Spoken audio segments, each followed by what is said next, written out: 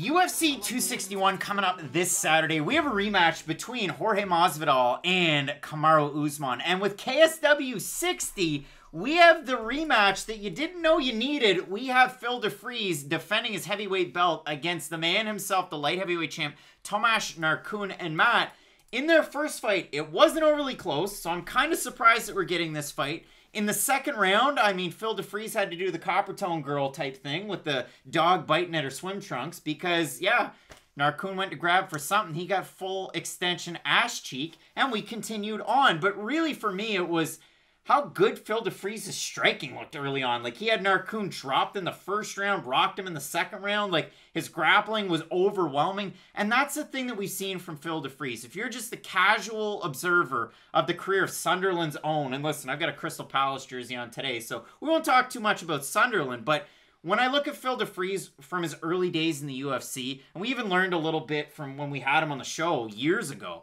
it was the fact that he really had to overcome, you know, the mental demons to get into the cage. He had bad anxiety. He had a hard time making it. The Miocic fight is a staple for him in a bad way.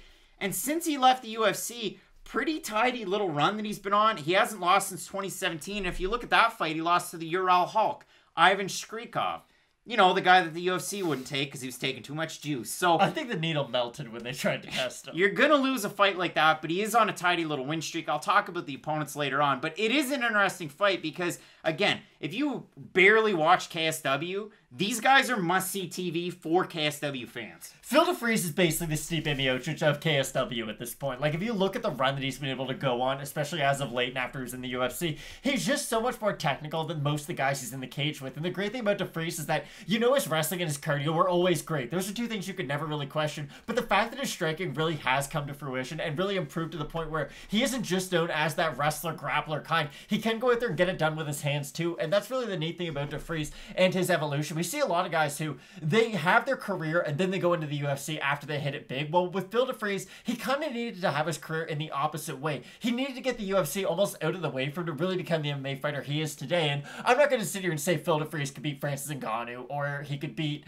Jairzinho Rozenstruik and Cyril Gane, but that's not the case. He's gone over and just dominated KSW, and the fact that he has consistently gotten better fight in and fight out, which is something we rarely do see from champions. Normally it's you get to become the champ and then you fight in somewhat more of a safe manner. Well, with Phil DeFries, he's finishing more fights now that he is the champ. And with Tomasz Narkun, this will be an interesting fight, but I do agree with you. Their first fight was so one-sided that I am kind of surprised that they are putting it back together because we did see the improvements from Phil DeFries, not only his striking, but just his speed on the feet in total. He looked to be the much faster guy, which you would not really suspect the heavyweight in there with the light heavyweight moving up. And for Narkun, it is kind of weird because speed is something he struggles with. Even go back to the Mamed Khalidov fight. I went back and rewatched his first and second fight with him. He gets dropped by Khalidov in both those fights, mainly because Khalidov is so much faster than Narkun. And where Narkun gets his bread buttered, he is so good on the ground in his top position. He's got great submissions. But the problem when you're fighting a guy like Phil DeFries, who physically can just match you, he is the bigger guy, but he's also the faster and I'd argue more technical guy. It is going to be hard to find an area of this fight where Tomasz Narkun can have a lot of success. I mean, Narkun, you talk about it, the guy's 18-3 in his relatively young career. I mean, the guy's 31. You look at the wins,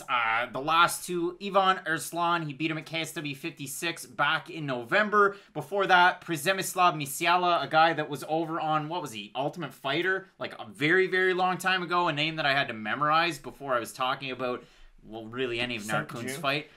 And then the DeFries fight. Before that, the two fights against Khalidov, Marcin Wojcik, and then, yeah, Sokaju back in 2016. Narkun hasn't been the most active guy, like 2018, 2019, 2020, yes, but before that, not as much. You look at some of the losses, Vyacheslav Vasilevsky, stuff like that's going to happen. Goran Recic, that was back KSW 29, 2014. So the only loss, again, decision to DeFries, decision before that, and he did, you know, get finished back, what, 10 years ago now? So it has been a while, and that was a young Narkun. You look at the overall body of work, 14 of his wins by submission. For Phil DeFries, same thing, submission artist. Out of all of his wins, 12 of 19 by submission. He's on a 7-fight win streak since 2017. And the thing that I like about it, yeah, maybe some of the names aren't the best. Like Anton Vyazegin, that's a good win. That was a guy that I thought would become like that next coming out of M1. Go and watch him fight Sergey Haratonov in a fight that he lost. But Vyazegin seemed to be one of those guys. And then he beats Colossus with Bellator. listen, you're beating James Thompson in 2017. It doesn't mean a lot.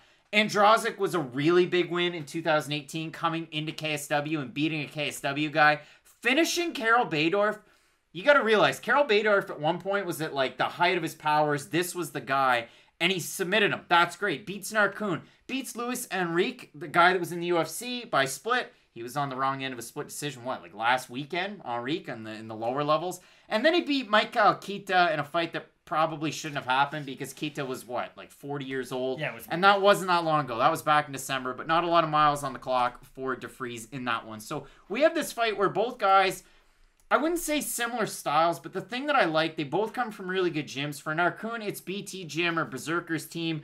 I looked up some of the names. Materla is one of the guys. Baydorf has trained there in the past. They have a huge team of big guys that he trains with in Poland.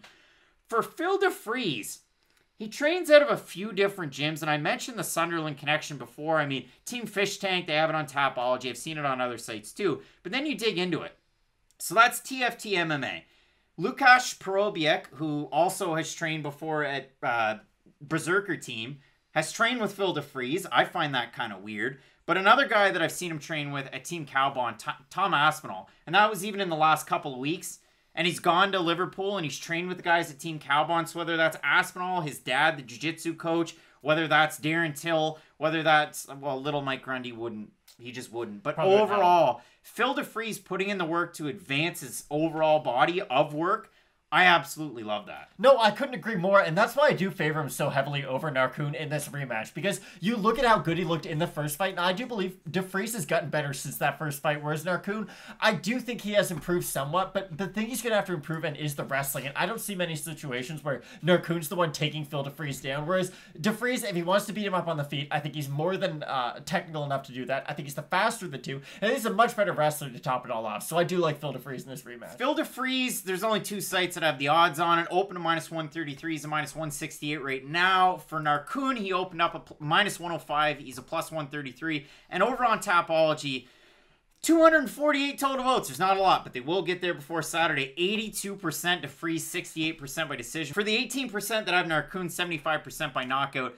Yeah, I like Phil DeFries. I know he's the older fighter, but the thing is, he's well conditioned for the division. The other thing that I didn't like out of Narkun, and maybe it was because he got rocked, but in the second round of their last fight, he kind of looked labored. He had his hands down, like he was breathing out of his mouth. It didn't look all that good. This is a guy that, even at 205, you look at it and you read through the comments, he's not the biggest light heavyweight either. That's a weird thing. It really is. And he's tall, but he's not the biggest guy. So we both have Phil DeFries. Oh, yeah.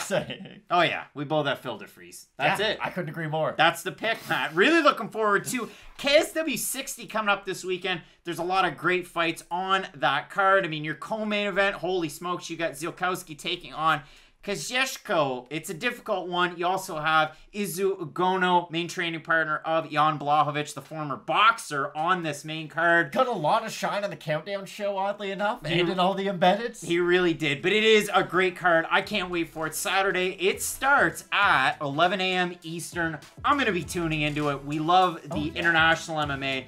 Big KSW guys, and listen, in the absence of Bellator this week, Matt, you've got PFL starting back up, KSW 60, and UFC 261. So join in with the Fight Companion question mark kicks on Saturday. Keep it locked in with Fight Nate Picks, and as we always say, let's get into it.